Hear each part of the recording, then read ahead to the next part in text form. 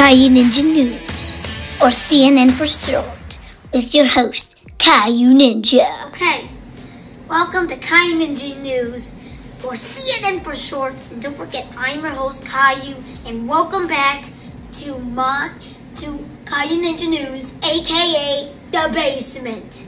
And it's kind of chewy here. Just tell me. Okay, in the news, I gotta be part of a kid virtual town hall of Congresswoman Hayes. I know, pretty big deal, right everybody? And she is my Congresswoman. I live in the 5th District.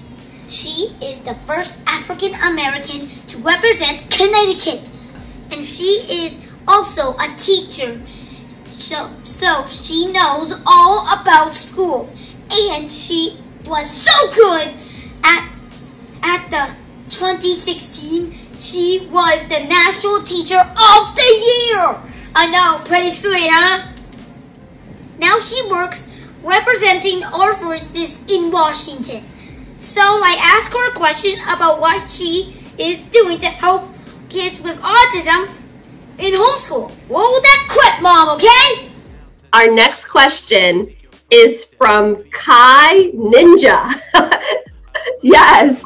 Kai, can you tell us what school you go to and your age, and then ask your question?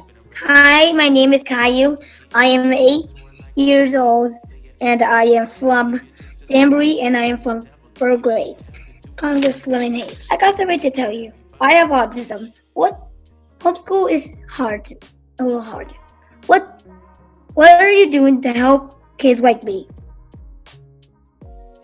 Wow, Kai, thank you so much for that question. Oh, you're welcome. When our schools first shut down, I was very concerned because, as you know, I'm a teacher and I've had students who have autism, and I know how important their routine was to them. I know how important their interaction with their peers was, and not just autistic students, but what I realized is that we didn't have a plan. And many of our students who had any kind of special needs were now sent home and said to turn on your computer. But even students who don't have special needs, not everybody learns in the same way.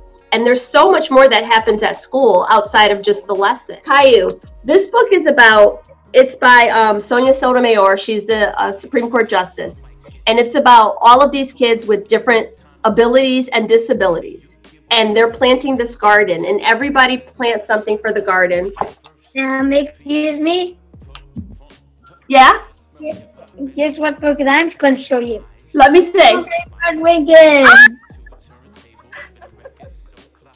Yes. The other one is okay to be different. Yes, absolutely. So, I read that book when I was a baby. And that's just it. From the time when you're a baby, you have to read books from all different authors. So thank you for giving me some time today. And I appreciate you so. Oh, right back at you. I see you.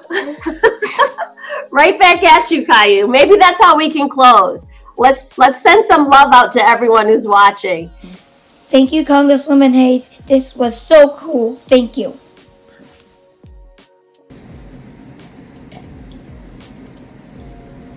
Oh, sorry, folks. Okay, in other news, so Governor Vermont now is basically opening, I don't know, everything, shops, stores, bounce, and frills, everything on June 17th. But there's still lots of rules. Here is my take. I get it, but hey, people. Don't forget to wash your hands and wear masks, people, for the love of God. I have primary ciliary dyskinesia. My lungs have a hard time fighting infections. There's millions of people like me in the United States that have rare conditions. So we have to be extra careful. And please remember, your mask protects me and my mask protects you. Just because stuff is open doesn't mean the pandemic is over, okay? Now let's widen things up with some oh snap. And this joke is gonna be extra funny, okay? To widen things up, okay? What did the bee say to the flower? Hello, honey.